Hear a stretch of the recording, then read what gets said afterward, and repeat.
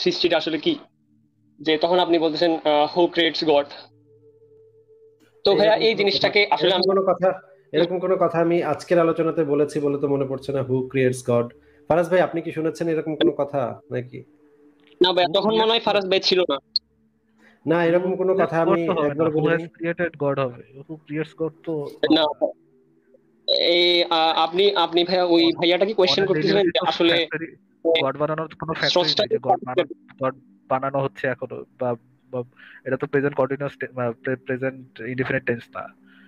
Who has created god জি হবে, ভাই, এরকম আমরা কিছু হবে। আসলে অনেক, কিন্তু হ্যাঁ ছোট কিন্তু মানুষ আপনি ভাই, আমার ভুল হইতেই পারে। আচ্ছা, ঠিক ঠিক আছে, ফাইন ফাইন, কোনো সমস্যা নেই। কিন্তু জি আনন্দ ভাই, আমি আপনার জন্য সহজ করে দিচ্ছি। আমরা কখন বলি যে স্রষ্টার সৃষ্টিকর্তাকে, যখন একটা প্যাটার্নে কোশ্চেন আসে, ঠিক আছে? প্যাটার্নটা হচ্ছে কি, যে কোনো কিছু কমপ্লেক্স তার একটা ক্রিয়েটর দরকার। ঠিক আছে, ধরেন আপনার যে যুক্তিটা আসে সেটা হচ্ছে মুমিনদের পক্ষ থেকে, সেটা হচ্ছে ধরেন একটা আলপিন, এটাও অনেক কমপ্লেক্স, এটা একা একা ন্যাচারালি আসা সম্ভব না, এটার জন্য একটা ক্রিয়েটর দরকার, একটা রিমোট, একটা সেলফোন, একটা ওয়াচ, একটা টেবিল ক্লথ, সবকিছু কমপ্লেক্স, এবং এটা একটা সৃষ্টিকর্তা দরকার, রাইট? আমার আমার ইয়ে হ্যাঁ না, ভাই, অবশ্যই। আমার আর্গুমেন্ট না, মুমিনদের আর্গুমেন্ট। এবং সেই হিসাবে আমরা যখন মানে এই প্যাটার্নটা যখন নিয়ে আমরা গডের উপরে অ্যাপ্লাই করি যে আহ, ঠিক আছে, গডও কমপ্লেক্স, তো হু হ্যাজ ক্রিয়েটেড গড, গডের স্রষ্টাকে। তো এখন মুমিনরা যেটা বলে যে না, গডের কোনো স্রষ্টা থাকবে না, এই সেই, সেখানে আমরা কি বলি, সেখানে এখানে একটা লজিক্যাল ফ্যালাসি হয়। লজিক্যাল ফ্যালাসিটা হচ্ছে স্পেশাল প্রিডিং ফ্যালাসি, যে হ্যাঁ সবকিছুর জন্য ঠিক আছে, কিন্তু আমি এই স্পেশাল জায়গাটার জন্য আমি আমার যুক্তিটাই অ্যাপ্লাই করব না, সব কমপ্লেক্স জিনিসের জন্য আমি এই যুক্তিটা অ্যাপ্লাই করব, কিন্তু এইখানে স্পেশাল একটা প্রিডিং করব, আমি গডের ক্ষেত্রে আমি এটা অ্যাপ্লাই করব না। তো সেক্ষেত্রে আমরা জি জি এই প্রশ্নটা তুলি এবং এই লজিক্যাল ফ্যালাসিটা ধরাই দিই। আপনি কি আমার কথা বুঝতে পেরেছেন, আনন্দ জি ভাই? জি। হ্যাঁ ভাই, খুব আচ্ছা। ভালো করে বুঝছি আমি। এখন ভাই, আমার একটা কোয়েশ্চেন আছে। যদি পারেন এটার আনসার দিয়ে, তাইলে হচ্ছে যে মানে অত বেশি ডিসকাশনের দরকার নাই। ধরেন আমি একটা সফটওয়্যার বানাইছি, বুঝছেন? আমি একটা সিক্স স্টুডেন্ট, ধরেন আমি কোডিং করে একটা সফটওয়্যার বানাইলাম। এখন আমি ওই সফটওয়্যার থেকে যদি, এখন আমি হচ্ছে যে ওই সফটওয়্যারের ক্রিয়েটর, তাই না ভাইয়া? সফটওয়্যারের ক্রিয়েটর না, আপনি প্রোগ্রামার বলতে পারেন, ক্রিয়েটর শব্দটা এখানে খুব অ্যাপ্রোপ্রিয়েট না, প্রোগ্রামার বলতে পারেন। আপনি সফটওয়্যার তো আউট অফ নাথিং বানান, তাই না না? আমরা ভাইয়া। আউট অফ নাথিং ক্রিয়েশনের কথা বলতেছি। আপনি যেই দেখেন, দেখেন ভাই, আপনারা যেই ইয়ে নিয়ে আসবেন, যুক্তি নিয়ে আসবেন, ওগুলো আমরা এমন না যে নতুন কোনো কিছু শুনছি, বহুবার শুনছি, খুব নতুন কোনো কিছু জি জি বলতেছি ভাইয়া, এরকম জি না। জি। ধরেন, ধরেন ফর ধরেন এক্সাম্পল, এটাও ধরেন আপনি আমি আমার আমি বলতে পারেন যে এখন, একটু কথা শুনে নেন আনন্দ ভাই, একটু কথা শুনে নেন। আপনি মানে এই ধরনের আর্গুমেন্ট আমরা হ্যাঁ হ্যাঁ ভাই। বহুবার শুনছি যে আমি আমি একটা পেইন্ট করলাম, হ্যাঁ আমি পেইন্টের ক্রিয়েটর, আমাকে কেউ পেইন্ট করবে নাকি? হ্যাঁ, আমি কি, আমাকে কেউ পেইন্ট করবে? তো we are not talking about painting, we are not talking about programming. আমরা এগুলো নিয়ে কথা বলতেছি না, আমরা কথা বলতেছি creating something out of nothing. আমরা ক্রিয়েশন নিয়ে কথা বলতেছি, রাইট? এন্ড ক্রিয়েশনের মধ্যে আপনি প্রোগ্রামিংটা সেট করতে হবে না, কারণ প্রোগ্রামিংটা হচ্ছে আপনি কি প্রিভিয়াসলি ইয়া করা একটা সিস্টেমের মধ্যে বাইনারি কোড বসে আপনি নতুন একটা প্রোগ্রাম ইয়া করতেছেন, আপনি আউট অফ নাথিং কোনো কিছু ক্রিয়েট করতেছেন না, যেটাকে আমরা সৃষ্টি হিসাবে ধরতেছি, রাইট? আপনি তো ওই ভাইয়া, সৃষ্টি আপনি অ্যান্ড প্রোগ্রামিং হ্যাঁ হ্যাঁ, আপনি অনেক ভালো একটা পয়েন্ট ধরছেন। হ্যাঁ হ্যাঁ ভাই, আপনি আসলে অনেক ভালো একটা পয়েন্ট ধরছেন। এখন দেখেন, যদি মানে আমরা মানে যদি যে একটু একটু কম্পিউটার, একটু আনন্দ ভাই একটু একটু ভাইয়া এগুলো হচ্ছে খুবই আমি আমার একটু শেষ করি, একটু আপনি আমি একটু আমার কথা শেষ শেষ করি, করেন, শেষ করেন, তারপর বলেন। শেষ করেন, শেষ করেন, শেষ করেন, একটু একটু ধৈর্য ধরেন, একটু ধৈর্য ধরেন। এই সমস্ত একদম মানে লেম লেভেলের আরিফ আজাদ মার্কা মানে গল্প, যে ওই যে মায়ের পেটে একটা বাচ্চা আছে, সেই বাচ্চাটা কি জানে যে মায়ের পেট ছাড়া বাইরে একটা পৃথিবী আছে?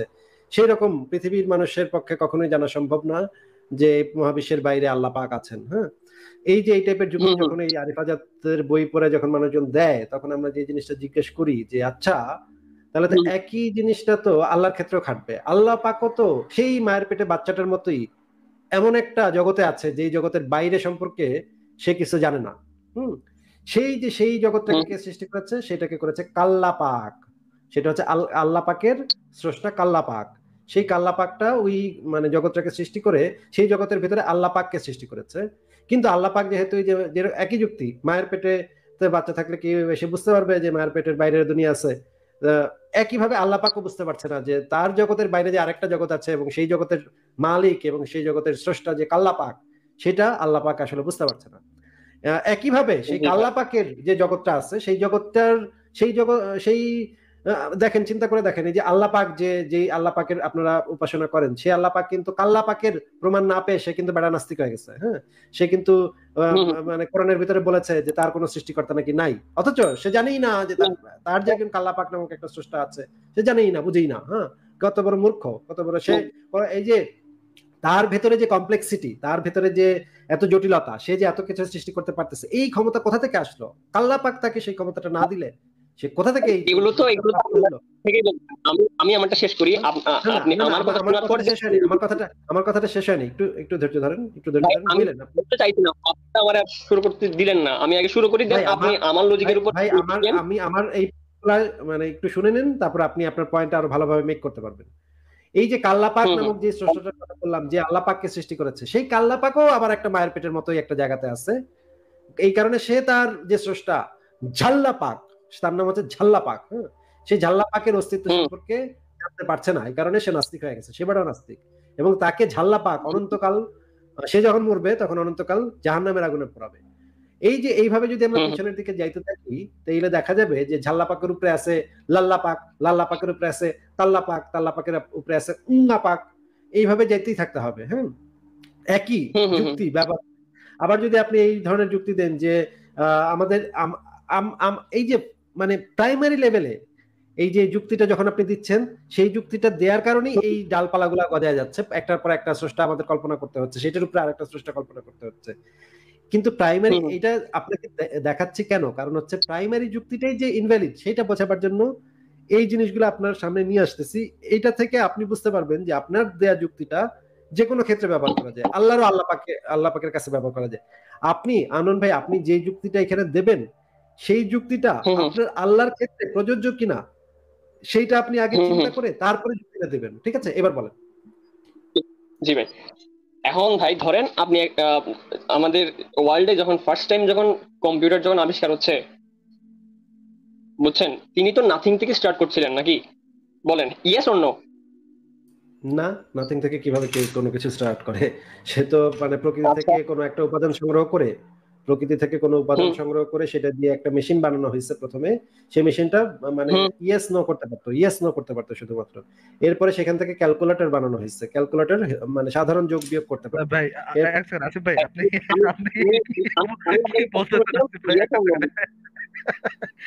একটা সেকেন্ড, আনন্দ ভাই, আপনি বলছেন যে আপনি ছোট মানুষ, তেমন কিছু একটা বুঝেন না, দ্যাটস ফাইন। কিসে পড়েন ভাই আপনি? হ্যাঁ, আপনি কিসে পড়তেছেন? পড়াশোনা কোথায় করতেছেন এখন? ভাই আননোন মানে তো আননোনই থাক,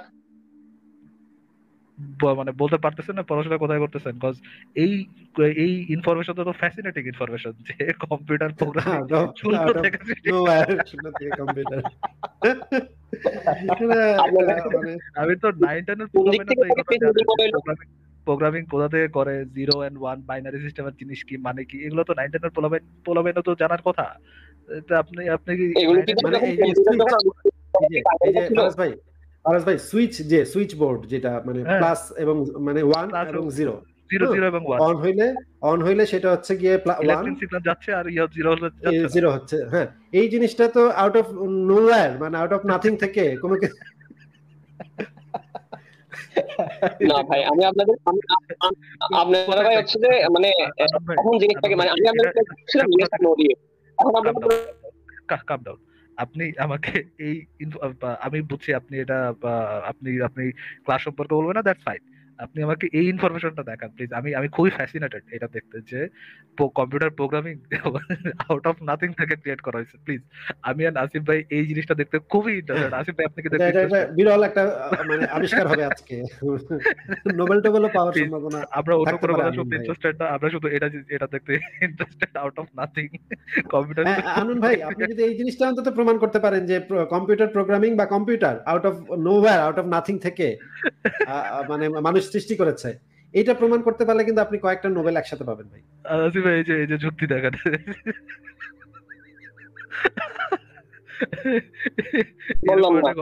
আমার মনে হয় বলা হবে এখন। প্লিজ ইয়া ভাই বলেন। ভাই আমি তো আপনাদেরকে এটা বললাম না যে হচ্ছে তখন প্রোগ্রামিং ছিল না, এটা আমি আপনাদেরকে এটা বলছি। বলেন, আপনি যেটাই বলছেন আমি আপনাদেরকে জাস্ট আউট অফ নাথিং যেটাই ক্রিয়েট করা হয়েছে সেটাই আমাকে একটু এনে দেখান যে এইখান থেকে পড়ছেন যে এই জিনিসটা আউট অফ নাথিং ক্রিয়েট করা হয়েছে। প্লিজ আর্মিট করে জাস্ট অতটুকুই বলেন যে আপনি এখান থেকে পড়ছেন যে এই জিনিসটা আউট অফ নাথিং ক্রিয়েট করা হয়েছে, প্লিজ আমাকে ওই জিনিসটাই দেখান, আমি তো ভাই অন্য কোনো কথা শুনতে এটা আমি কি তো আপনি ভাই কোনো একদম বই, আনন্দ ভাই এটা আমি কি তো কোনো বইতে একবারে পড়েছেন? আমি তো আউট অফ নাথিং আনন্দ ভাই, মাত্র আনন্দ ভাই, আনন্দ কথা ভাই, বোঝা আমার যায় না। প্রশ্নটা একটু শুনে নেন, আপনার কথা বোঝা যাচ্ছে না, আপনি প্রশ্নটা একটু শুনে তারপর উত্তর দেন। আপনি কি এটা কোনো বই থেকে পড়েছেন জি যে কম্পিউটার প্রোগ্রামিং প্রথম out of nothing, out of নোয়ার থেকে হঠাৎ করে একজন মানুষ এসে একটা আউট অফ নাথিং থেকে সৃষ্টি করলো একটা কম্পিউটার প্রোগ্রাম? এটা কি আপনি কোনো বইতে পড়েছেন নাকি এটা আপনি আপনার বুঝছেন বই, কোনো একটা বই পড়ে? আচ্ছা আপনারা বলেন তাইলে যে হচ্ছে যে এই প্রোগ্রামিংটা আসলে আপনারা বলেন ভাই, আপনারা বলেন তাইলে, তাইলে ভাই আপনারা বলেন। ভাই আমরা বলতে পারবো না ভাই, হ্যাঁ আমরা তাইলে বলেন, আপনারা বলেন এটা, তাইলে আপনারা বলেন সেটা।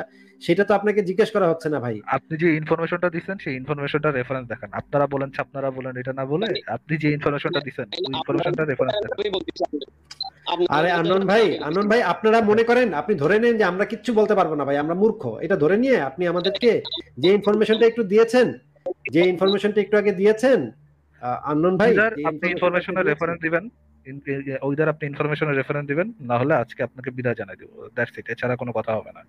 খুবই ক্লিয়ার কথা, একটা সিম্পল জিনিস নিয়ে এত জ্ঞান জ্ঞান করবো না ভাইয়া। আমি আপনি অথবা আপনি আপনি কি এটা বলেন, অথবা আপনি বলেন যে আমি ভুল করে এই কথাটা বলছি, এই কথাটা ভুল করে বলে ফেলছি, মুখ ফসকা বের হয়ে গেছে, তাহলে কথাটা উইথড্র করেন, তাহলে আপনারা আমরা আলোচনাটা আগ বাড়াইতে পারি। ইউ হ্যাভ থ্রি আমি অপশন, আমি আপনাদের কোশ্চেন চুজ ওয়াইজলি। কোন কথাটা ভুল বললাম? আপনি ভুল বলছেন, আসিফ ভাই আমি বলি সমস্যা নেই, আপনি ভুল বলছেন রাইট বলছেন কোনোটাই আমরা বলিনি, আমরা শুধুমাত্র আপনি যে কথাটা বলছেন প্রথম কম্পিউটার প্রোগ্রামিংটা আউট অফ নাথিং সৃষ্টি করা হয়েছে এই কথাটা রেফারেন্স দিবেন ইদার, নর আপনি বের হয়ে যাবেন, আর আরেকটা অপশন আছে আপনার কাছে আমি সেটা হচ্ছে একবারও বলি নাই এই কথাটা। আমি একবার বলি কম্পিউটার প্রোগ্রামিং নাথিং কিছু সৃষ্টি। আমি বললাম যে একজন মানুষ যখন কম্পিউটার যখন ইনভেন্ট করছিল তখন তার কাছে কি কি ছিল অ্যাকচুয়ালি বলেন। আমি তো আপনি তো আপনাদেরকে এই এখন কোশ্চেন আপনি তো করছিলাম। ভাই আপনি তো একটা মিথ্যুক, এখন আপনি ছোট মানুষের কথা বলতেছেন, আপনি তো পিওর মিথ্যুক একটা, আপনি তো কোশ্চেন করেন না, আপনি তো স্টেটমেন্ট দিচ্ছেন, আমিও পিওর মিথ্যা শুনেছি, কথা বলছেন আমিও শুনেছি আপনি আপনি বলেছেন, তো। আমিও শুনেছি আপনি বলেছেন, এখন তো মিথ্যা কথা বলছেন ভাই। মিথ্যা কথা কেন বলছেন? মিথ্যা কথা বলার তো দরকার নেই। আপনি বলেন যে এটা আমি হয়তো আমি কিন্তু বলে বলে ফেলছি, ভদ্রভাবে বললেই আলোচনা শেষ। করতেছিলাম ছোট মানুষের সাথে, সে তো এখন মিথ্যা কথা বলে। আনন্দ ভাই, আচ্ছা আচ্ছা আসিফ আপনারা ভাই। আপনারা শুনছেন নিশ্চয়ই না আমি কি বলছিলাম এই যে বলেন। আপনারা এখন এখন বলতে শুরু করবে আপনারা খারাপ, আপনারা নাস্তিক, আপনারা জাহান্নামী, আপনাদেরকে আল্লাহ জাহান্নামে নিয়া না ভাই কুত্তা ছেঁচবো, আপনাকে জ্বালাইবো, পোড়াইবো, এটা করবো, এটা করবো।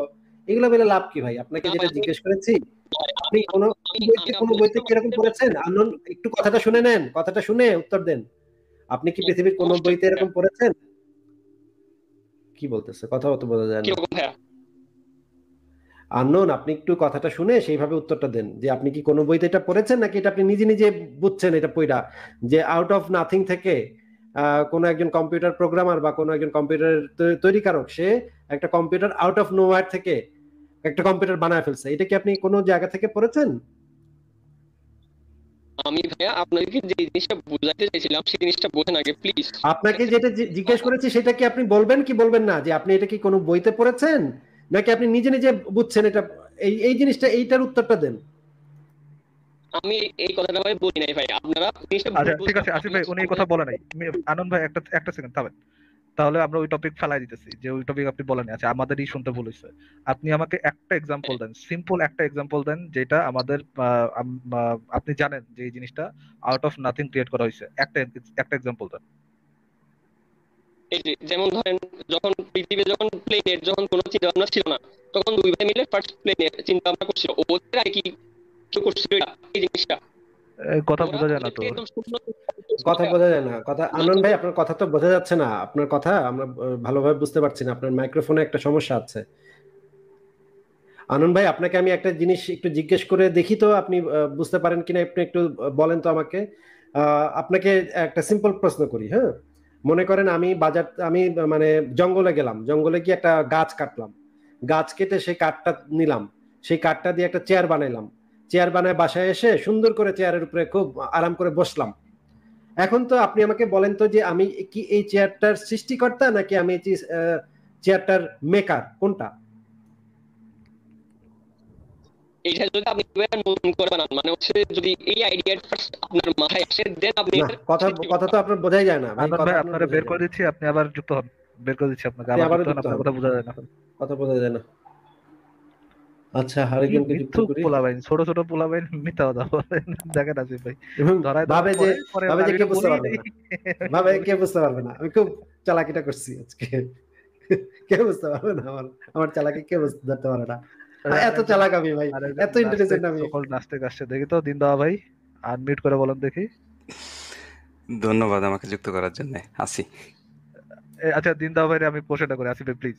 দিন দাওয়া ভাই, আপনার পূর্বপুরুষ কি, পূর্বপুরুষ কি হিন্দু ছিল, বা হিন্দু বা বৌদ্ধ কেউ ছিল, আপনি কি জানেন? আমার পূর্বপুরুষ বোধহয় হিন্দুই তো থাকার কথা, কারণ বৌদ্ধ তো আপনি আসছে অফেন্ডেড হিন্দু। হন না? এই কথা আপনি অফেন্ডেড হন নাই? আরে এটা তো চরম অফেন্সিভ কথা একটা জিজ্ঞেস করছিল আপনার। এই শিট, এটা তো আমি তো ভাবছিলাম এটা খুবই অফেন্সিভ একটা কথা। কি বলেন আপনি, আবার হাসি মুখে কথার জবাব দিয়ে দিলেন। আগে হইতাম ভাই, যখন মুমিন ছিলাম তখন তখন বললে তো আচ্ছা, অবশ্যই হইতাম। কিন্তু আরে এখন তো বুঝতে শিখছি না, মাথার মধ্যে তো কিছু ঢুকছে। এখন যদি গোবর গণেশের মতো যদি এখন অফেন্ডেড হই, তাহলে তো আর কিছু হইলো না, তাহলে তো মুমিনই থেকে যাইতাম। এগুলো কথা বললেন, এটা তো খুবই অফেন্সিভ কথা জিজ্ঞেস করছিলাম আপনাকে। আচ্ছা আমি আমি ইসের জন্য একটা জায়গা খালি রাখি, কোরিয়া বাংলা। ওই ভাইয়া তো আবার যুক্ত হতে পারবে না। আচ্ছা আসিফ ভাই, আপনি তাহলে হ্যাঁ, কাউকে যদি যুক্ত করতে আমি চান। তাহলে ব্যাক স্পেসটা একটু খালি করি। আমি, আচ্ছা দাঁড়ান।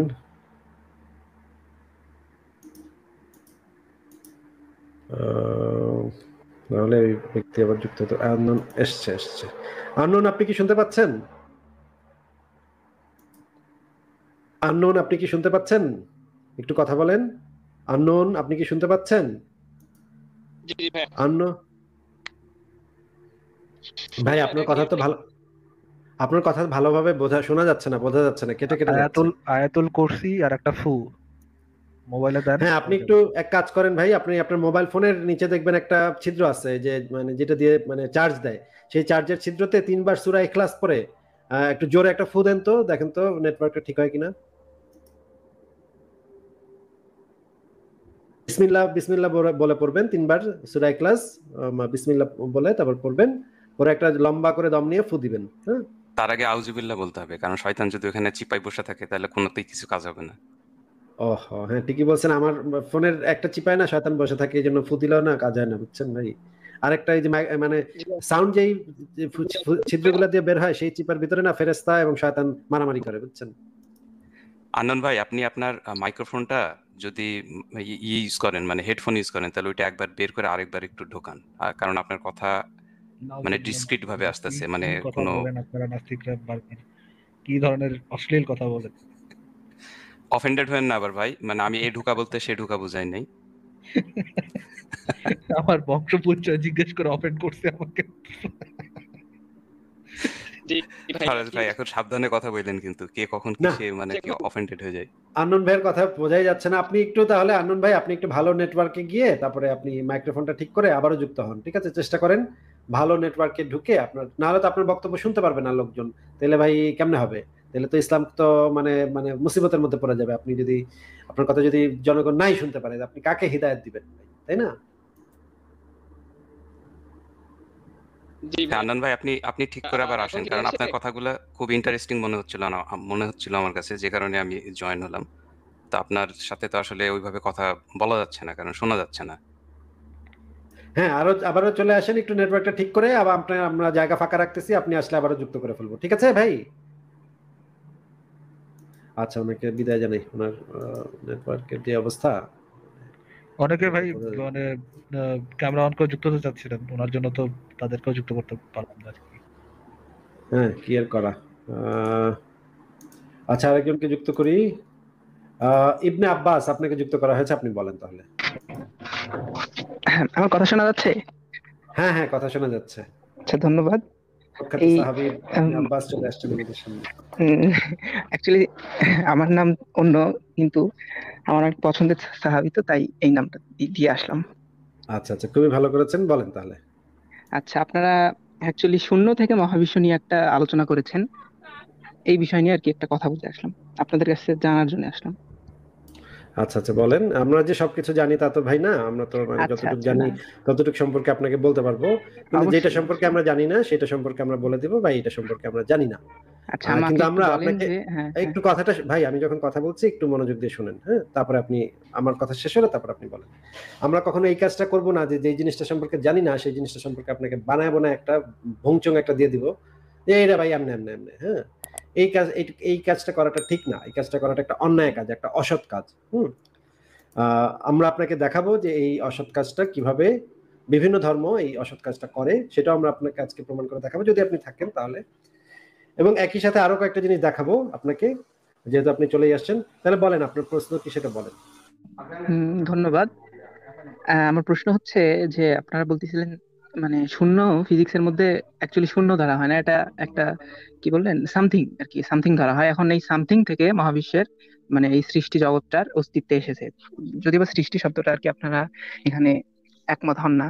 এখন মানে ওই ভাইটা বললো যে তৈরি আর সৃষ্টি সম্পর্কে একটা সংখ্যা চাইলেন। আমি আমি দিতে চাই একটা সংখ্যাটা, সেটা হচ্ছে তৈরি। মানে তৈরি এমন কিছুকে বলা হয় যেটা প্রকৃতি থেকে মানে ধার করে নিয়ে ওটাকে তৈরি করা হয়, ওটাই হচ্ছে তৈরি। আর যে সৃষ্টি হচ্ছে যেটা অনস্তিত্ব থেকে অস্তিত্ব আনা হয়, ওটাকে সৃষ্টি বলা হয়। আর আচ্ছা এখন আচ্ছা, আমার খুবই প্রশ্ন ভালো, হচ্ছে, খুবই ভালো সংজ্ঞাটা দিয়েছেন। আমিও এটাই বলেছিলাম, আমিও জিনিসটা আসলে এটাই বলেছিলাম। তাহলে এই জিনিসটা আচ্ছা আরেকটু ভালোভাবে কি আমরা আপনার কাছ থেকে বুঝি যে আপনি আসলে সংজ্ঞাটা যারা কি বোঝাতে চেয়েছেন। আমি আচ্ছা আপনাকে আচ্ছা, যে জিনিসটা সংজ্ঞাটা দ্বারা জিজ্ঞেস কিছু করছি, বুঝাইতে চাইনি আমি, আসলে কি সংজ্ঞাটা আর কি দিলাম, না কিছু না, বুঝাইতে চাইনি। দর্শকদেরও এই জিনিসটা রিয়ালাইজ করতে হবে এবং অবশ্যই। ভালোভাবে বুঝতে হবে। কারণ আপনি বলেন, আপনাকে জিজ্ঞেস করছি যে মনে হ্যাঁ। করেন আমি বা জঙ্গল থেকে একটা কাঠ এনে এটা দিয়ে চেয়ার বানাইলাম, এই চেয়ারটা কি হুম। ভাই আমি সৃষ্টি করেছি নাকি তৈরি করেছি? অবশ্যই তৈরি করেছেন, কেন সৃষ্টি করবেন, কারণ কাঠটা তো ওটা শূন্য না, তখন শূন্য থেকে যখন আপনি তৈরি করবেন তখন ওটা হবে সৃষ্টি। ফ্যান্টাস্টিক, ফ্যান্টাস্টিক, আপনার কথার সাথে আমি একমত, কোনো সমস্যা নেই। আমাদের অবশ্যই একমত ভিতরে হবেন। এগ্রিমেন্ট আছে, আমাদের ভিতরে আমরা আচ্ছা একমত হয়েছে এই বিষয়ে। এখন আমি আচ্ছা। আরেকটা হ্যাঁ। বলি যে আমি একটু শরবত খেতে ইচ্ছা করতেছিল কালকে, বুঝছেন, হুম। তখন আমি করলাম কি এক গ্লাস ঠান্ডা পানি নিয়ে একটু বরফ দিয়ে তারপর একটু লবণ, না একটু চিনি, একটু লেবুর রস দিয়ে ঘুটা দিলাম। হুম। এই যে এই শরবতটা যে তৈরি করলাম, এটা কি আমি সৃষ্টি করলাম নাকি তৈরি করলাম ভাই? অবশ্যই তৈরি করলেন। Wow, fantastic. এই যে কম্পিউটার, তারপরে হচ্ছে গিয়ে মানে ল্যাপটপ, এই তারপরে সবকিছু এইগুলা তো তৈরি, সবকিছুই তৈরি। হুম। সমস্ত কিছু তৈরি। ফ্যান্টাস্টিক। হুম। নদী নালা খাল বিল পাহাড় পর্বত এগুলা কি ভাই তৈরি নাকি সৃষ্টি? এগুলো এগুলো অবশ্যই তৈরি হয়েছে। তৈরি হয়েছে। আমি হুম। একজন আসিফ মহিউদ্দিন, আমি কি তৈরি হয়েছে, মানে আমি কি তৈরি হয়েছি নাকি আমি সৃষ্টি হয়েছি? আপনি তৈরি হয়েছেন। ফ্যান্টাস্টিক, আ- ফ্যান্টাস্টিক। আপনি আমি আপনি আমি মিস করছি আসিফ ভাই, পাহাড় সম্পর্কে উনি কি বললেন? তৈরি তৈরি বলেছেন। তৈরি বলেছেন, ওকে। আচ্ছা। আচ্ছা ওকে। ইবনে আব্বাস ভাই, আপনি কি তৈরি হয়েছেন না সৃষ্টি হয়েছেন? আমি তৈরি হয়েছি। আচ্ছা, হযরত আদম, ইসলাম ধর্ম মতে যে হযরত আদম আছে, সেই আদমকে কি সৃষ্টি করা হয়েছে না তৈরি করা হয়েছে? আদম আলাহিসাল্লামকে এখন বলতে গেলে এখন ওটা কিভাবে বলবো আমি, কারণ প্রথমে তো সবকিছু আমাদের আমি মানে আমাদের অ্যাকর্ডিং টু আমাদের আকীদা হচ্ছে আল্লাহ তাআলা সবকিছু সৃষ্টি করেছেন। না না, সেটা তো একদম। আমরা পরে আসবো, সেটা আসলে আল্লাহ পাক সবকিছু সৃষ্টি করেছে কি করে নাই সেটা তো আমরা পরে অবশ্যই আসবো।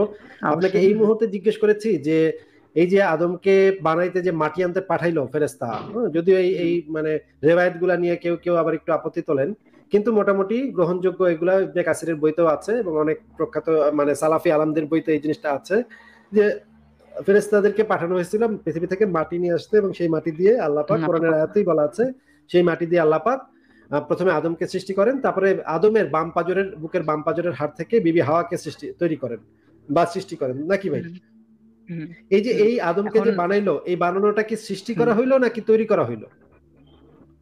এটা তো মাটি থেকে তৈরি করছে। মানে আদমকে আল্লাহ পাক সৃষ্টি করে নাই, আদমকে তৈরি করছে নাকি? মাটিকে তো আল্লাহ তাআলাই সৃষ্টি করছে। মাটি মাটিকে মাটির যেহেতু কথা তো সৃষ্টি জিজ্ঞেস করছে। করিনি, হুম। হুম। মাটির কথা তো আপনাকে ভাই জিজ্ঞেস করিনি, আমি আপনাকে স্পেসিফিক প্রশ্ন করেছি, একটু শুনে উত্তরটা দেন ভাই। হুম। আদমকে কি আল্লাহ পাক সৃষ্টি করেছে না তৈরি করেছে? হ্যাঁ অবশ্যই তৈরি করেছে, আমরা আমরা যেই সূত্রে আছি সৃষ্টি এখন তো ওই করে সূত্র নাই, অনুযায়ী তৈরি করেছে। সৃষ্টি তো করে নাই, তাই না? সৃষ্টি করে নাই যখন বলতে যাব তখন আমার পক্ষ থেকে আবার আমার লজিক দিলে আপনি বুঝবেন যে অবশ্যই সৃষ্টি করেছে। আমি লজিকটা দিই। সেটা সেটা একটু পরে দিন। আপাতত আমরা সৃষ্টি আচ্ছা। এবং তৈরির যে সংজ্ঞাটা আমরা আপাতত মানে একমত হয়ে এই পর্যন্ত আসছি, হুম। সেই সংজ্ঞা অনুসারে আদম এবং হাওয়া কাউকে আল্লাহ পাক সৃষ্টি করে নাই, তৈরি করেছে নাকি? আর না, সৃষ্টি করেছে, সৃষ্টিও করেছে আবার তৈরি করেছে, দুইটাই দুইটাই এখানে তাহলে সঠিক হবে। তাহলে আমি তো আপনাকে বললাম যে আমরা হুম। একটু আগে যে সৃষ্টি এবং তৈরির যে সংজ্ঞাটা আমরা পড়ে আসছি, একমত হয়ে হুম। আসছি, হুম। যে সৃষ্টির সংজ্ঞাতে আপনি আমাকে বুঝাইলেন যে হুম প্রকৃতি থেকে কোনো উপাদান সংগ্রহ না করে যদি আউট অফ নাথিং থেকে যদি কোনো কিছু করা হয় সেইটা হুম হচ্ছে সৃষ্টি। আর যদি প্রকৃতি থেকে কোনো উপাদান নিয়ে, আমি আপনাকে দুইটা উদাহরণও দিলাম, গাছ কাইটা কাঠ কাইটা আমি আনছি, চেয়ার বানাইছি, এটাকে আমি তৈরি করলাম না সৃষ্টি করলাম? আপনি বলছেন তৈরি করলেন, রূপান্তর ঘটাইলেন, আচ্ছা কাঠটা রূপান্তর ঘটাইছি, রূপান্তর ঘটায় আচ্ছা আমি তৈরি করছি। হুম তারপরে আমি শরবতের তাহলে উদাহরণ দিলাম, সেখানে আপনি বলছেন যে এটা তো সৃষ্টি না ভাই, এটা তো হচ্ছে কি তৈরি করা। কারণ হচ্ছে আপনি তো মানে উপাদানগুলো তো আপনি প্রকৃতি থেকে সংগ্রহ করছেন, তাইলে তো আপনার এটা তৈরি করা হইলো। এই যে একই সূত্র অনুসারে যেই সংজ্ঞাতে আমরা একমত হয়ে এই পর্যন্ত আসছি, সেই সংজ্ঞা অনুসারে আদম এবং হাওয়াকে আল্লাহ পাক সৃষ্টি হ্যাঁ করেছে না অবশ্যই তৈরি করেছে? তৈরি, আমি কিন্তু অবশ্যই আমি তৈরি, কিন্তু হ্যাঁ এই সূত্র মাটিকে দ্বারা কে অবশ্যই সৃষ্টি তৈরি। করেছে, মাটিকে কে সৃষ্টি করেছে বা তৈরি করেছে সেটা কিন্তু আপনাকে জিজ্ঞাসা করি নাই। জিজ্ঞেস হুম করেছি আদম এবং না হাওয়াকে আল্লাহ পাক আপনার সাথে যেই সংজ্ঞাতে একমত হয়েছি আমরা, সেই সংজ্ঞা অনুসারে আদম এবং হাওয়াকে আল্লাহ পাক তৈরি করেছে, সৃষ্টি তো করে নাই, তাই না? না, এখানে সমস্যা নেই তো, এখানে সমস্যা কোথায়? সেইটাই তো জিজ্ঞেস করতেছে। আপনি তো সেনা সমস্যা কোথায়, আপনি তো প্যাচ মারতেছেন, দেখি তো আমি বুঝতেছি না যে সমস্যাটা কোথায়। তা আপনি আমাকে আচ্ছা কেন ঠিক জিজ্ঞেস আছে, করতেছেন সমস্যা কোথায়? আমি একমত হলাম, এখন আমি একটু বলি। হ্যাঁ, আপনাকে আবারও জিজ্ঞেস করছি, আপনি একটু পরিষ্কার ভাবে বলেন যে আদম এবং হাওয়াকে আল্লাহ পাক সৃষ্টি করে নাই, তৈরি করেছে, এটা বলেন একটু। হ্যাঁ তৈরি করেছে, অবশ্যই তৈরি করেছে এই সূত্র অনুযায়ী। হ্যাঁ, এখন আপনি আমাদেরকে বলেন যে আমরা সবাই হচ্ছে গিয়ে তৈরি হওয়া জিনিস, প্রকৃতি থেকে আমরা রূপান্তর ঘটেছে, বিভিন্ন ধরনের রূপান্তর ঘটার মাধ্যমে পুরা মানব জাতি এবং পুরা পশু পাখি জাতি, পাহাড় পর্বত নদী নালা হ্যাঁ গাছপালা সবকিছুই আসলে তৈরি হয়েছে। দাঁড়াও। আপনি কি আমাদেরকে এমন একটা বাস্তব উদাহরণ দেখাতে পারবেন, যেই উদাহরণটা দেখলে আমরা বুঝতে পারবো কোনো কিছুর পক্ষে সৃষ্টি হওয়া সম্ভব, এবং যেটা আমরা একটু পরীক্ষা করেও দেখতে পারবো যে হ্যাঁ এই জিনিসটা সৃষ্টি হয়েছে? এরকম কি অ্যাকচুয়ালি ভাই হ্যাঁ একটা আল্লাহ কথা বলি, সৃষ্টি ইমার্জেন্সি করেছে কি কথা করে বলি নাই? একটু। আমার এই বাবা পারপাস আসছে নাই? অ্যাকচুয়ালি, তো একটু আমার বাবা আসছে, মানে আমার হ্যাঁ আমার নিজস্ব ফোন না তো, একটু মানে আচ্ছা একটু কম সময় দিতে পারবো আমি, আমি আচ্ছা, একটু বলি তাহলে তো এখন। কম সময় আপনি দিতে বলছেন পারলে যে তো আমরা ভাই, সবাই প্রকৃতি কম থেকে সময় দিতে রূপান্তরিত পারলে তো হই। ভাই, কম সময় দিতে পারলে তো ভাই হুম হবে না ভাই, আমাদের আলোচনাটা যদি আচ্ছা কন্টিনিউ আপনি না করতে পারেন তাহলে তো আচ্ছা আলোচনাটা করার কোনো আচ্ছা প্রয়োজন আচ্ছা নেই। আপনি যেদিন ভালো সময় পাবেন এবং বিস্তারিত আলোচনা করতে পারবেন সেদিন আসবেন, অসুবিধা নেই আচ্ছা কোনো। হ্যাঁ আমি এখানে আপনার একটু মানে আপনার কথা থেকে একটু কথা বলতে চাচ্ছি, যদি একটু সময় দিতেন একটু মানে। আপনার যদি সময় হুম, থাকে তাহলে আপনি বসেন, আমরা আলোচনা করি। আর যদি সময় না হ্যাঁ থাকে, বা আপনার আচ্ছা যদি এই রকমের একটা থাকে যে একটু পরে হয়তো আমার চলে যেতে হতে পারে, তাহলে হুম আজকে আর আলোচনা আগানোর কোনো প্রয়োজন দেখছি না। যেদিন আপনার হুম, সময় হবে, আচ্ছা অবশ্যই, যেদিন তাহলে ঠিক, তাহলে ঠিক আছে হ্যাঁ। রিল্যাক্স হয়ে হ্যাঁ আপনি আলোচনা করতে পারবেন সেদিন আসবেন। অবশ্যই, তাহলে আমি এই নামে আসবো, ঠিক আছে? আপনি যদি লাইভের মধ্যে আসবেন আমি এই নামে আসবো, আমাকে ভাই যুক্ত করে হাজার নেবেন। হাজার মানুষ আসে, তো আমি তো সবাইকে মনে রাখতে পারি না, কিন্তু আপনি এসে এখানে প্রাইভেট চ্যাট আছে, সেখানে আপনি লিখবেন যে ভাই আমাকে আচ্ছা একটু দ্রুত অ্যাড করেন, আমি একদিন কথা বলেছিলাম, আমাকে একটু দ্রুত অ্যাড করেন। তাহলে হয়তো আমার হুম চোখে পড়লে আমি অ্যাড করবো, ঠিক আছে? আচ্ছা ঠিক আছে। আচ্ছা, তাহলে আজকে কি বিদায় জানাবো আপনাকে? হুম অবশ্যই। আচ্ছা ঠিক আছে ভাই, ভালো থাকেন তাহলে, পরে আরেকদিন কথা হবে। ফারাজ ভাই, দিনদা ভাই, আমি মানে ওনাকে চেষ্টা করছিলাম যে মানে ইস্টাতে নিয়ে আসতে, কিন্তু উনি তো পরে বেচারা বু- রাব্বি এসে বলল বুঝতেছিলাম। আজরাইলের মতো ওনার আব্বু চলে আসছে, আজরাইল। না, ঠিকই আছে, আপনি ঠিক কাজ করছেন, কারণ উনি নিজেও ঠিক মতো কথা বলতে পারতেন না, ওই টেনশনে থাকতেন যে কখন আব্বা ফোন চাইবে, অমুক চাইবে, কাজেই দরকার নাই। এবং মাঝে মাঝে দেখা যায় যে এই ধরনের ইসলামিক পরিবারে বাবা এসে পিছন থেকে পিছনে একটা ঘুষি মেরে বসে, এই তুই মোবাইল দিয়ে কি করস? আসিফ ভাই মনে আছে, আই শিট, মনে পড়ে গেল আপনার সেই লাইভ স্ট্রিমটার কথা। সেই এই যে লাইভ স্ট্রিম না, এই যে জুতা এই যে দিয়ে। লোকটা এসে বলতেছিল যে আপনি তো মুসলিম, আপনি যখন স্ট্রেট আপ বললেন যে না আপনি ইসলাম ধর্ম ত্যাগ করছেন, এবং ব্যাবা একটা থেকে খায় শখ, গেল লোকটা, একটা শখ ভাই আসিফ এবং ভাই, এবং তার ছিঁড়ে গেল সাথে সাথে। সেকেন্ডের মধ্যে সে স্যান্ডেল তুলে দেখছেন এটা। ওই কি কইলি তুই, মুসলিম না, তুই কি কইলি, তুই কি কইলি, মানে সে মানে হার্টফেল করবে এরকম একটা আরে অবস্থা। বেচারা, আরে বেচারা, কি একটা অবস্থা, মানে সে জীবনে প্রথমবার শুনছে যে কেউ আসলে ধর্ম ত্যাগ আসিফ ভাই, আপনাকে কেউ এই এই এই ধর্ম কোশ্চেন ত্যাগ যদি করছে করে এটা। এখন থেকে যে আপনি মুসলিম কিনা, আগে জিজ্ঞেস করে নেবেন যে হার্টের প্রবলেম টবলেম আছে কিনা বা অন্য কোনো অসুখ বিসুখ আছে কিনা, তারপর ধীরে সুস্থে উত্তর দিন। আমি তো হাসতেছিলাম, সে স্যান্ডেল ট্যান্ডেল নিয়ে আমার মোবাইলটাই ভেঙে ফেলে। রিয়াকশনটা এপিক ছিল আসিফ ভাই, রিয়াকশনটা বেশি এপিক ছিল যে আপনি যখন বলছেন যে আপনি ইসলাম ধর্ম ত্যাগ করছেন উইদাউট এনি হেজিটেশন, কোনো ধরনের ইয়ে ছাড়া, মানে কোনো ধরনের কোনো ডাউট ছাড়া, নাথিং, আপনি স্ট্রেট আপ মানে একদম সিম্পলি যে হ্যাঁ আমি ইসলাম ধর্ম ত্যাগ করছি, আমি তো ইসলাম ধর্ম বিশ্বাস করি না, এবং স্ট্রেট আপ তাকায়। এবার এই আপনার আপনার রিপ্লাইটাও সেই ছিল, আর তার যে অবাক হওয়াটা। হ্যাঁ, আমি একদম খুব ক্যাজুয়ালি বলতেছিলাম। ক্যাজুয়ালি এই কথাটা একজন মানুষ ক্যাজুয়ালি বলতে, এত ক্যাজুয়ালি বলতে পারে, এটা বোধহয় সে আশা করেনি, বুঝছেন? এইটা সবচেয়ে তার হৃদয়ের সবচেয়ে বড় ধাক্কাটা মারছে, যে এত ক্যাজুয়ালি বলতেছে ইসলাম ত্যাগ করছি, আই হায় এ কি। আপনি আপনি জার্মানি থাকেন, এটা যেমন একটা ক্যাজুয়াল কথা। আপনি তিন বেলা তিন বেলা আপনি খাবার খান, ক্যাজুয়াল কথা। শাওয়ার নেন, ক্যাজুয়াল কথা। ইসলাম ধর্ম ত্যাগ করছেন, খুব ক্যাজুয়ালি। এই কথাটা বেচারা সহ্য করতে পারে নাই। শখের আসিফ ছেলে ছিল বেচারা। আসিফ ভাই, আচ্ছা আন্নান ভাই, বোধহয় আবার আবার আবার আসছেন আসছে। বোধহয়। হ্যাঁ, যুক্ত তাহলে করে দেখি। আমরা যুক্ত করি। হ্যাঁ, আনন্দ ভাই আপনি আনমিউট করে কথা বলেন তো, একটু শুনি। আনমিউট করে কথা বলেন, নিজেকে আনমিউট করেন। হ্যাঁ বলেন।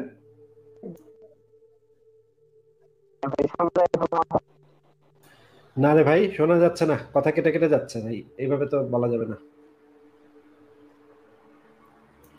ফারাজ ভাই আপনি বলেন, কথা বলবেন, এইভাবে তো মানে হবে না আসলে কথা।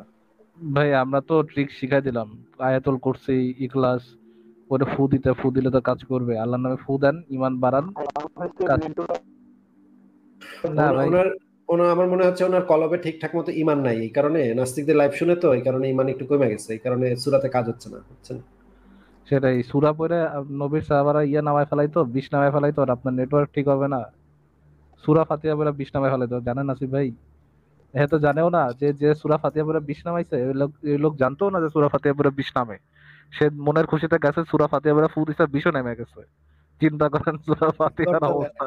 তরতরায় বিষ নেমে গেছে না।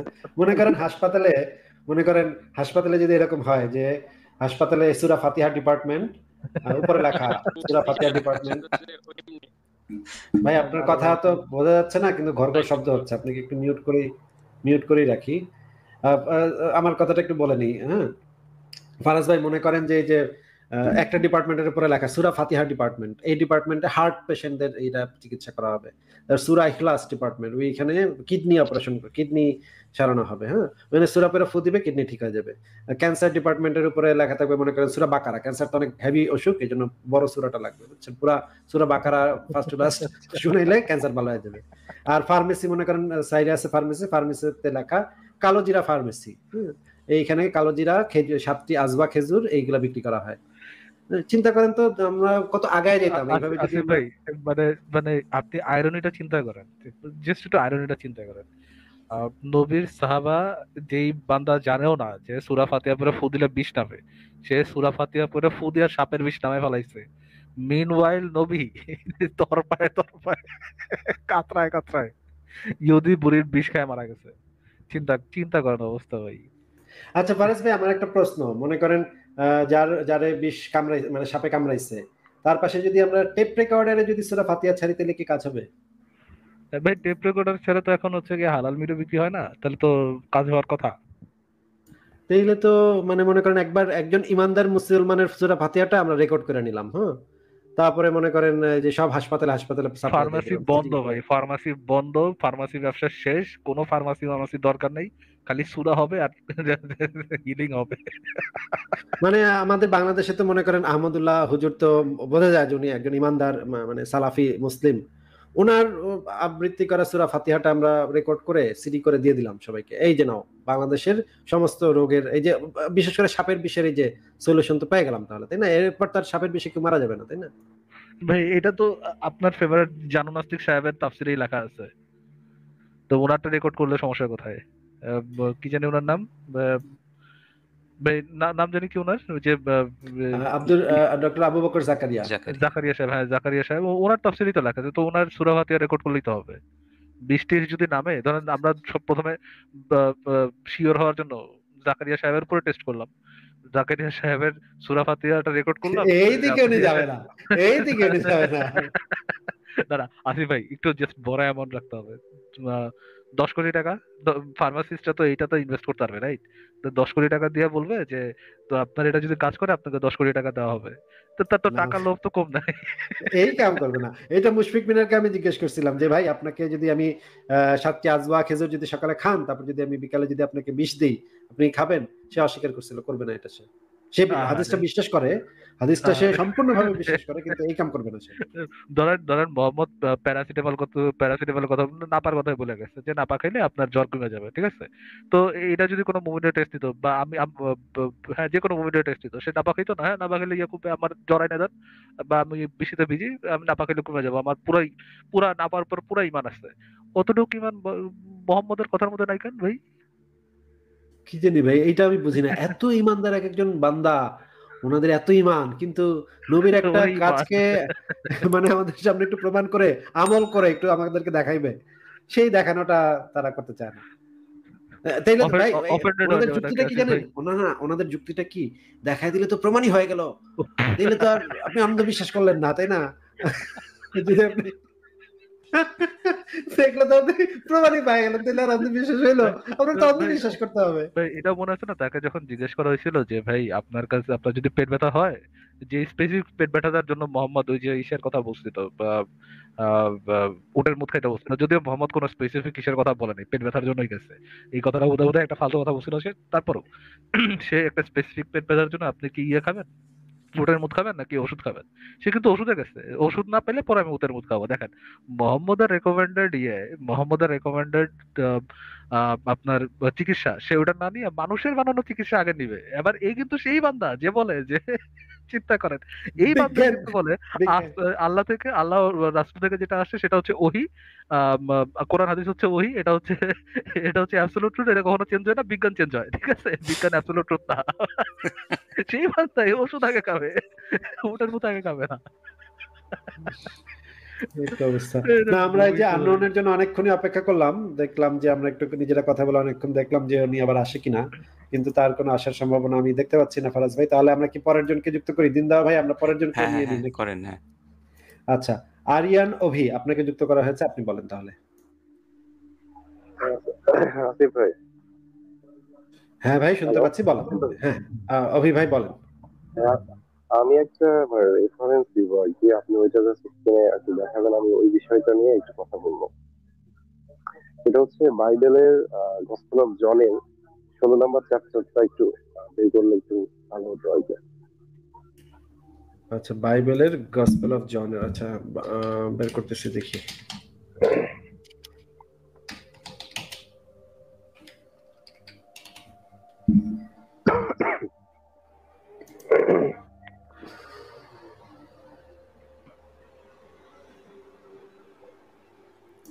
হ্যাঁ, বাইবেলের গসপেল অফ জনের কত নম্বর?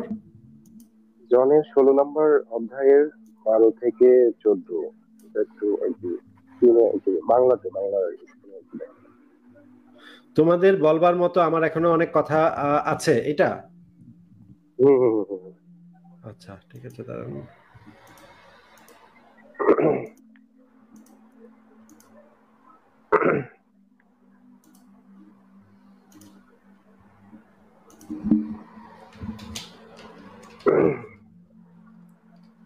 হ্যাঁ, বলো তাহলে।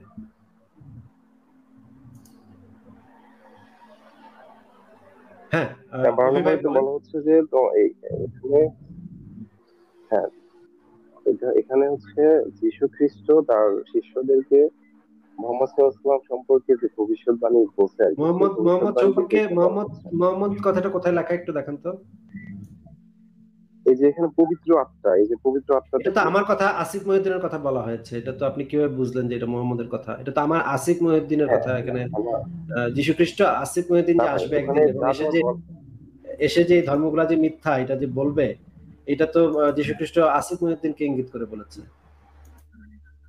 এখানে যে বলছে যে লাস্টে দেখেন যে আরো নিচে পড়েন যে আমাকে মহিমান্বিত করবে, এই কথাটাও কিন্তু বলছে। রাসূল সাল্লাল্লাহু হ্যাঁ, আলাইহি ওয়াসাল্লাম কিন্তু আমিও ঈসা আলাইহিস সালামকে যিশুর যে মানবতাবাদ, সেটাকে আমি মহিমান্বিত করছি। আসিফ মহিউদ্দিনের কথা এখানে বলা হয়েছে। আপনি কিভাবে বুঝলেন যে এই জিনিসটা মোহাম্মদকে বলা হয়েছে। আমার প্রশ্ন তারপরে স্পেসিফিক, আমার প্রশ্ন কিন্তু স্পেসিফিক। না, উনি একটু প্রশ্নটা অভি ভাই আমার প্রশ্নটা একটু শুনে সেই স্পেসিফিক প্রশ্নের স্পেসিফিক উত্তরটা দেন। এই সত্যের আত্মা বলতে যে মোহাম্মদ বোঝানো হচ্ছে, আমাকে বা ফারাজ ভাইকে বোঝানো হয় নাই, এটা আপনি কিভাবে বুঝলেন? এটা বোঝানো হচ্ছে যে এখানে যে তিনটা কথা বলা হচ্ছে, এই তিনটা কথার সাথে নবী মোহাম্মদের জীবনীর সমস্ত কিছু মিলে যায়। কোনটা মিলে এই যায় জন্য সেটা একটু আমরা আমাদেরকে পয়েন্ট আউট করেন, কোন জিনিসটা মিলে যায় সেটা একটু পয়েন্ট আউট করেন। পয়েন্ট আউট হচ্ছে যে সে নিজে থেকে কিছু বলবে না, সে যা কিছু শুনবে তাই কিন্তু বলবে। আমরা জানি যে আমিও নিজে থেকে কিছু বলছি না, আমি যা বলি যুক্তি দিয়ে বলি, আমি নিজে থেকে কিছু বলি না, যা বলি সেই জিনিসটা যুক্তি দিয়ে বলি। আমরা একটা কথা বলি ভাই, আমরা যে ভাই কোনো জিনিস নবী মোহাম্মদের কেন সম্পর্কে নেই যেখানে বলা হচ্ছে এই জিনিসটা আপনি আমাদেরকে দেখান যে এই জিনিসটা শুধুমাত্র কেবলমাত্র নবী মোহাম্মদের সাথে মেলে, পৃথিবীতে আর ইতিহাসে আর কোনো ব্যক্তির সাথে এই জিনিসটা মিলছে না, শুধুমাত্র কেবলমাত্র নবীর সাথে মিলছে, সেই জিনিসটা আপনি একটু আমাদেরকে দেখান। এইটা তো কোনো কথা না। এটাই তো বলতেছি আমি, এটাই তো বলতেছি যে নবী মোহাম্মদ আমরা জানি যে ওনার কাছে ওইটাই বলতেছি ভাই, আমার একটু বলতে দেন। তো প্রথমবার বলা হচ্ছে যে আহ আমরা জানি যে রাসূল সাল্লাল্লাহু আলাইহি ওয়াসাল্লামের উপর ওহী আসছে, ঠিক আছে, সে কিন্তু নিজে থেকে মুহাম্মদের উপরে ওহী আসতো কিনা সেই জিনিসটা তো এখন প্রমাণিত না। ভাই আপনি একটা মুহাম্মদের উপরে ওহী আসতো এটা তো এখন পর্যন্ত আপনি প্রমাণ করেন নাই। আপনি আমাদেরকে বাইবেল দিয়ে মুহাম্মদের সত্যতা প্রমাণ করতে আসছেন, তাই না? বাইবেলে যেহেতু একটা কথা লেখা আছে, এটা দিয়ে আপনি প্রমাণ করবেন নবী মুহাম্মদ সত্য। এটা কথাটা শুনে নেন। আপনার যদি প্রস্তাবনা, অভি ভাই একটু কথাটা শুনে নেন, আপনার যদি প্রস্তাবনাটা কনক্লুশনের উপরে নির্ভর করে, প্রস্তাবনাটাই যদি আপনার কনক্লুশনের উপর নির্ভর করে এবং কনক্লুশনটা সত্য ধরে নিয়ে যদি আপনি আপনার প্রস্তাবনা তৈরি করেন, তাহলে তো এটা একেবারে ভেড়াছাড়া মার্কা একটা লজিক্যাল ফ্যালাসি হবে। আপনি প্রমাণ, আমি আপনাকে বুঝাই দিচ্ছি আমি কি বলতে চাচ্ছি। আপনি প্রমাণ করতে আসছেন যে বাইবেলে আমাদের নবী মোহাম্মদের কথা যেহেতু বলা আছে, সেহেতু আমাদের নবী মোহাম্মদ সত্য এবং তার উপরে আল্লাহর ওহী আসতো। এইটা প্রমাণ করতে এসে আপনি আবার ধরে নিচ্ছেন যে নবী মোহাম্মদের কাছে ওহী আসতো, এইটা দেখায় আবার আপনি বলবেন যে এই যে তাহলে বাইবেলের কথা সত্য, কারণ বাইবেলের সাথে এটা মিলা গেছে। তাহলে তো এইটাকে একটা সার্কুলার রিজনিং বলা হয়, এটাকে বলা হয় যুক্তিবিদ্যার ভাষায় আমি কোনো মানে এখন আমি হচ্ছে অরিয়ন অভি ভাই, আপনি কি আমার কথা কিছুই বুঝতে পারছেন নাকি কিছু বুঝতে পারছেন না? অভি ভাই আপনি কি আমার কথা কিছু পরিমাণ বুঝতে পারছেন নাকি কিছুই বুঝতে পারছেন না? আচ্ছা ফারাজ ভাই দিনদাও ভাই, ওনার কথা তো আমি শুনতে পাচ্ছি না। ফারাজ ভাই দিনদাও ভাই, আপনি একটু বলেন তো যে এই জিনিসটা সার্কুলার রিজনিং না? এটা তো অবশ্যই ভাই সার্কুলার রিজনিং। আর উনি কি মানে কেমনে মোহাম্মদের সাথে এটা মিলাচ্ছেন আমার তো মাথায় আসতেছে না, কারণ এখানে তো সোলের কথা বলা হয়েছে, পবিত্র পবিত্র আত্মার কথা বলা হয়েছে। মোহাম্মদ কি আত্মা হিসাবে এখানে আসছিল পৃথিবীতে, নাকি মানুষ হিসাবে জন্মগ্রহণ করছিল? মানে কিসের সাথে কি মেলাই? এবং একজন যদি এসে দাবি করে এখানে সত্যের আত্মা বলতে মহাত্মা গান্ধীকে বোঝানো হয়েছে, সে তো বলতেই পারে, তাই না? হ্যাঁ, মেটাফর হিসাবে যদি ধরা হয়, তাহলে মেটাফর হিসাবে ধরলে তো যে কারোর সাথেই এটা মিলবে, যে কেউ দাবি করতে পারে। এইটা যে মোহাম্মদের সাথেই একমাত্র মিলছে, আর কারোর সাথে মিলছে না, এই জিনিসটা তো দেখাতে হবে, তাই না? না দেখে আমি কিভাবে বলবো যে এই জিনিসটা শুধু মোহাম্মদ হইতে পারে, এছাড়া আর কেউ হইতে পারে না? সেটা, এটা তো মাদার তেরেসাও হইতে পারে। অভি ভাই, আপনাকে আমি যে জিনিসটা জিজ্ঞেস করেছি, আপনি কি বুঝতে পেরেছেন আমার কথাটা?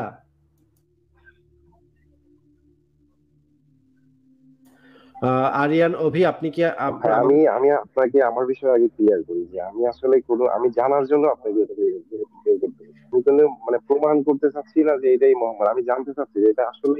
ভাই এটা তো এই যে দিনদা ভাই মাত্র বললো যে এটা তো মাদার তেরেসা সম্পর্কে বলা, আপনি কিভাবে শিওর হলেন যে এটা মানে মোহাম্মদ সম্পর্কে বলা? মোহাম্মদ তো বরঞ্চ যীশু খ্রিস্ট সম্পর্কে একটা কয়েকটা মানে খুবই নোংরা কথা আছে, যেমন যীশু খ্রিস্টের মা হবে জান্নাতে মোহাম্মদের বউ, যীশু খ্রিস্টের মা মরিয়মের সাথে মোহাম্মদের বিয়ে দিবে। এটা তো খুবই মানে খ্রিস্টানদের কাছে এটা তো খুবই অপমানজনক কথা। শুধু সেটাই না, সে মনে করতে হচ্ছে যীশু খ্রিস্টের মা হচ্ছে খ্রিস্টানদের কাছে গডেস, এবং সে এটাও মনে করতো যে ওই ওই খ্রিস্টানদের মনে করা সেই গডেসকে হচ্ছে গিয়ে সে জান্নাতে বিয়ে করবে। এবং আরো একটা যে ভুল ছিল, মোহাম্মদ মনে করতো যে খ্রিস্টানদের এইটাই মানে ফারাজ ভাই যেটা বললো যে ট্রিনিটি, খ্রিস্টানরা যে ট্রিনিটিতে বিশ্বাস করে, মুহাম্মদ মনে করতো এই ট্রিনিটি মানে হইতেছে ঈশ্বর, পোলা এবং মা, এই তিনজন মিলা ট্রিনিটি। মরিয়ম মানে মুহাম্মদ মনে করতো ট্রিনিটির অংশ। কিন্তু মোহাম্মদ কখনোই ট্রিনিটির অংশ না। ট্রিনিটিকে ধরা হয়, খ্রিস্টানরা ট্রিনিটিকে ধরে পবিত্র আত্মাকে, মানে থার্ডটা হচ্ছে পবিত্র আত্মা।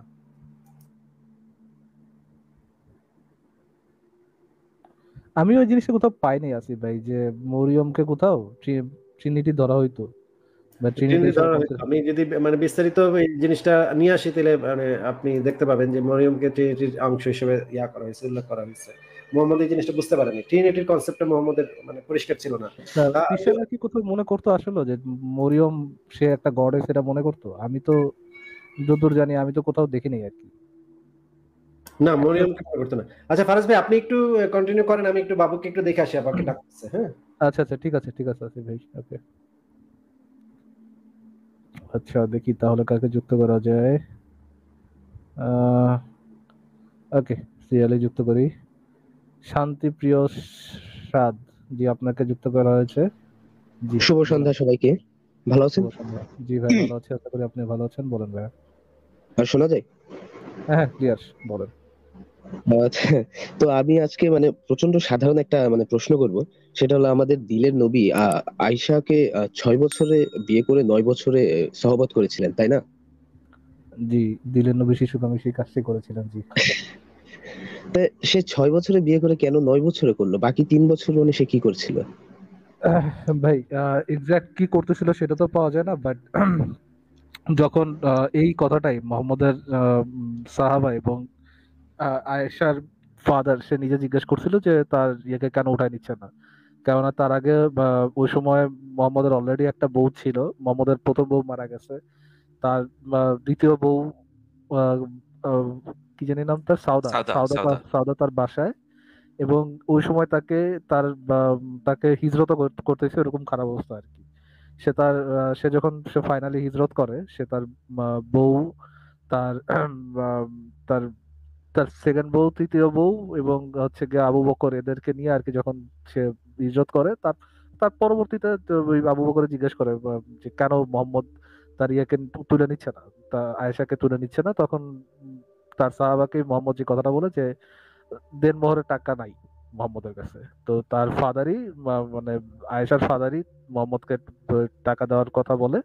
সেই টাকা দিয়েই তারপরে দেনমোহর দেওয়া হয় এবং তারপরে তো শিশু কবি সাহেব ওটাকে উঠায়, শিশু বাচ্চাকে ও, ঘরে উঠায়। তাহলে আমাদের মরুভূমির রাজার কাছে টাকা ছিল না? তখন তো মরুভূমির রাজা না, তো তখন তো সে ফকির, সে সে মুসলমান যার নাকি? বয় টয় ছিল। তার তার আহ, তার তার ওয়াইফের, মানে তার ওয়াইফের টাকা অলমোস্ট তখন মনে হয় শেষ। সে তারপরেও পালাইতেই তো হয়েছিল, খুব বেশি টাকা পয়সা নিয়ে যাওয়ার তার কথাও না। আর স্বর্ণ মুদ্রা কয়টাই নিবে, যদি থাকেও সেটা কয়টাই নিবে। ব্যবসা ট্যাবসা ফেলাইতে হইতো, তার যেতে হয়েছে। সো আমার কাছে মনে হয় না তখন তার কাছে টাকা পয়সা ছিল। তখনও তো সে প্রপার ডাকাত হইতে পারে নাই। এটা কি কোনো হাদিসে আছে? হাদিস? এটা হাদিসে না, এটা হচ্ছে আপনার সিরাতে আছে। এই পার্টটা সিরাত? সিরাতের অংশ, হ্যাঁ। দাঁড়ান আমি আহ, আসিফ ভাইয়ের ইসের মধ্যেই আছে। আহ, আচ্ছা, একটু দেখেন তো।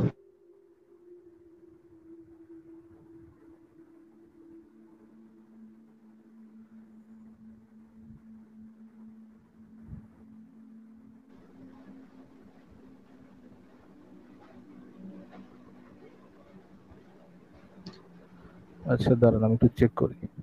আচ্ছা আচ্ছা। উম,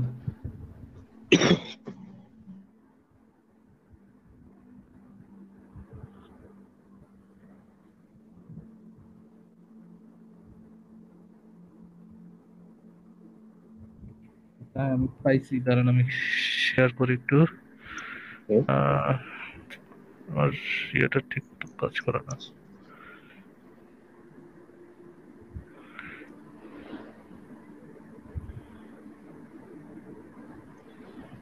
আচ্ছা হ্যাঁ, এটা কি দেখা যাচ্ছে? না। আমি তো মনে হয় ইয়ে করি নাই, আচ্ছা সরি।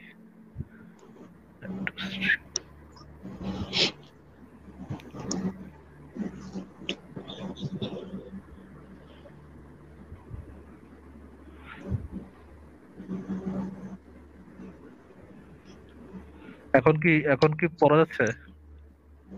হ্যাঁ হ্যাঁ। হ্যাঁ দেখা যায়, হ্যাঁ। আচ্ছা এখান থেকে আমি শোনাই।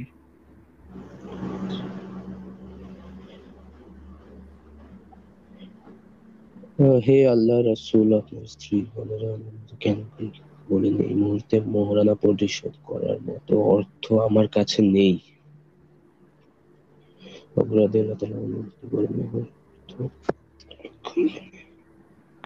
হ্যাঁ, এখানেই তো হিজরত আবু বকর হ্যাঁ হ্যাঁ রাসূলের হ্যাঁ, দেখা যাক। আরজ করলো, হে আল্লাহ রাসূল, আপনার স্ত্রীকে ঘরে আনছেন না কেন? প্রিয় নবী বললেন, এই মুহূর্তে মোহর পরিশোধ করার মতো অর্থ আমার কাছে নেই। আবু বকর অনুরোধ করলেন, and all this, তারপরে এটা 53 নম্বর ইসে, 53 নম্বর, এটা মনে হয় সিরাতের অংশ। হ্যাঁ, সরি, তাবাকাত ইবনে সাদ, এটা এখানে পাওয়া যাবে। তাবাকাত ইবনে সাদ।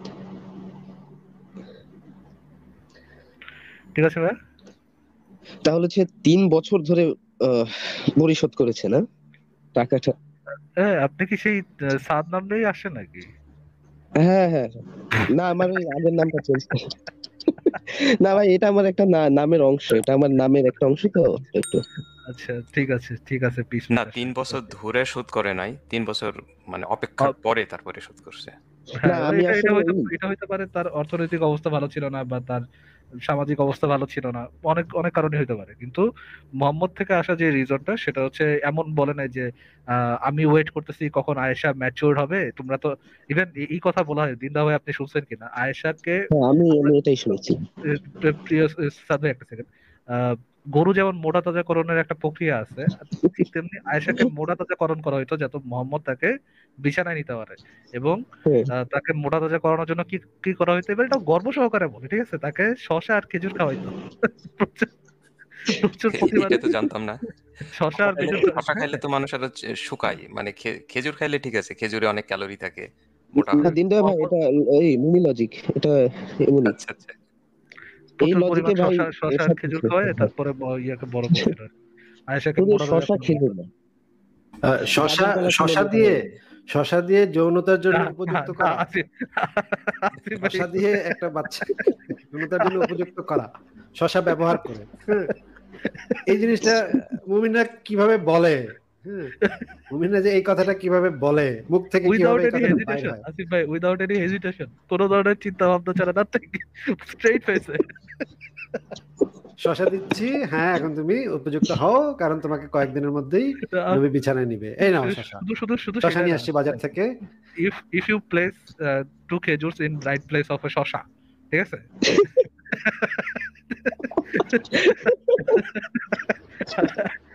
আই মিন, মানে কথা বলার আগে ধরেন আমার কাছে কিছু রেফারেন্স আছে, ভ্যালিড রেফারেন্স, সেটা তো বলার আগে আমার চিন্তা করা উচিত যে আমি পাবলিকলি এই কথাটা বলবো, আমার উচিত কিনা।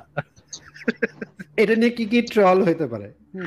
আমার একটু মানে চিন্তা করেন তো, মাথায় মনে করেন এরকম একটা বেলুন হয়ে গেল, সেখানে ট্রলটা ভেসে উঠলো। হ্যাঁ, এর যে কি কি ট্রল হইতে পারে? শশা দিয়ে একটা আমি করে শিশুকে, রাখছিলাম ভাই, আমি করে রাখছিলাম, বাট আমি আপলোড করি না। আমি করে রাখছিলাম।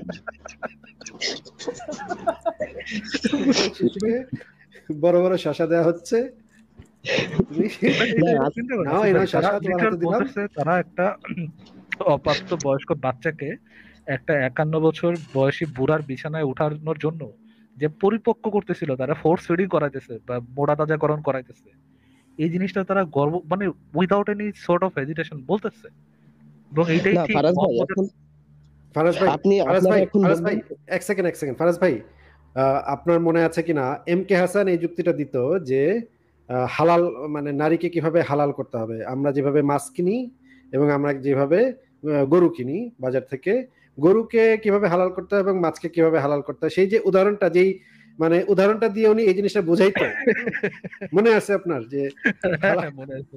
ওটা ভাই গরুকে জবাই করতে হবে? দাসির ক্ষেত্রে সে ইউজ করতো, যে একটারে হচ্ছে যে মানে জাবিয়া হালাল করতে হবে, আর মাছের ক্ষেত্রে যেমন হচ্ছে যে জাবিয়া হালালের প্রয়োজন হয় না, ওইটা দিয়ে সে বুঝাইতো যে মানে ওয়াইফের ক্ষেত্রে বিয়ে করতে হবে কালমা, আর হচ্ছে যে দাসির ক্ষেত্রে বিয়ে করার দরকার না, ওটা হচ্ছে মাছ।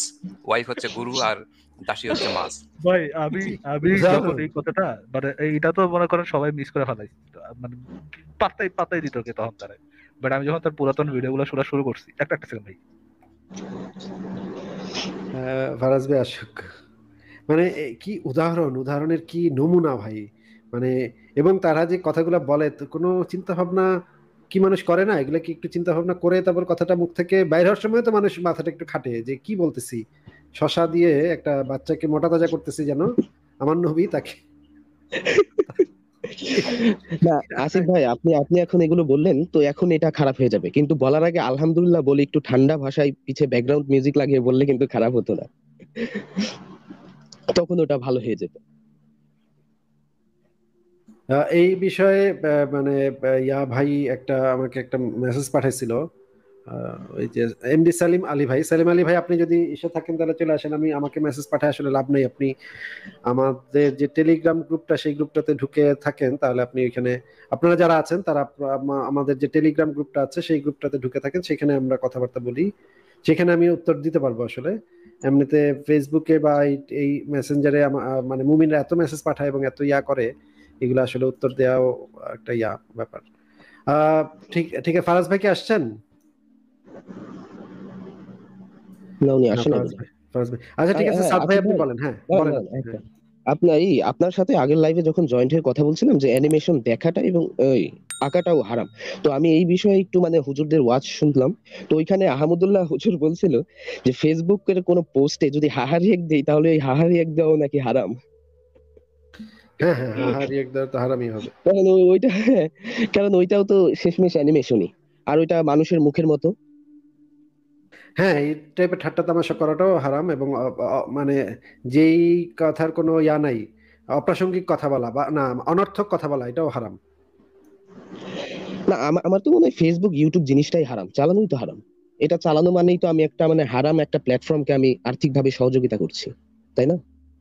হ্যাঁ, ব্যবসা, তাদের ব্যবসাতে সহযোগিতা হচ্ছে, হ্যাঁ। সে আমি ভিডিও আপলোড করে এই অ্যাডসেন্সে আমি টাকা পয়সা ইনকাম না করলেও তো সেই আমি মানে অ্যাড দেখে সেই প্ল্যাটফর্মটাকে আমি আর্থিকভাবে সাহায্য করছি, ফলে ইউটিউব ফেসবুক তেমনিতেও হারাম। এটাই হ্যাঁ, হাহারি ইউটিউব একটু তো কোনো। ফেসবুক হারামই হওয়ার কথা। আচ্ছা ঠিক আছে, সাদ ভাই, আপনার কি আর কোনো কথা আছে? আপনাকে তো মনে হয় ফারাজ ভাই রেফারেন্স দেখিয়ে ফেলছে। আপনি হ্যাঁ ওই হ্যাঁ হ্যাঁ, লেখাটা সে একটু পড়ে দেখিয়েছে। দেখতে পারেন, পুরোটা পড়ে দেখতে পারেন। ওই আহ, লেখাটার নামটা কি পুরো? আয়েশা কি 9 বছর বয়সে বয়সন্ধিতে পৌঁছেছিল, এই লেখাটা আছে সংশয়.com-এ। আপনি ওই লেখাটা এটা পুরোটা লিখলে একটু এটা পড়ে দেখেন। এটা লিখে সার্চ দিলেই পাবো, তাই না? হ্যাঁ হ্যাঁ, আপনি আপনি অবশ্যই। গুগলে ঢুকে সংশয়.com আয়েশা জাস্ট অতটুকু লিখবেন, লিংক আসবে, ক্লিক করবেন, তারপরে কন্ট্রোল এফ চাপ দিবেন, মোহর লিখবেন, এসে বলবে যেখানে আপনার স্পেশাল দরকার সেখানে চলে আসবে। সার্চ করো তো ইজি জিনিস। হুম। আচ্ছা তাহলে ধন্যবাদ, আজকের মতো বিদায় নিই তাহলে। ভালো থাকবেন, শুভরাত্রি। আচ্ছা, ফারাজ ভাই, আপনি বোধহয় কিছু একটা বলতে চাচ্ছিলেন, সেটা কি বলবেন?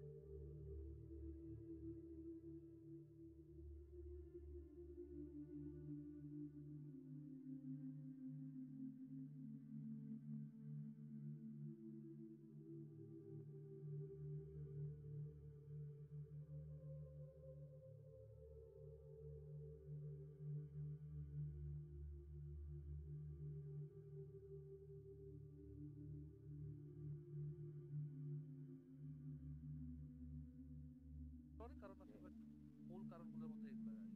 বাট অন্য কেউ যদি আরো কিছু অ্যাড করতে চান অ্যাড করতে পারেন আর কি।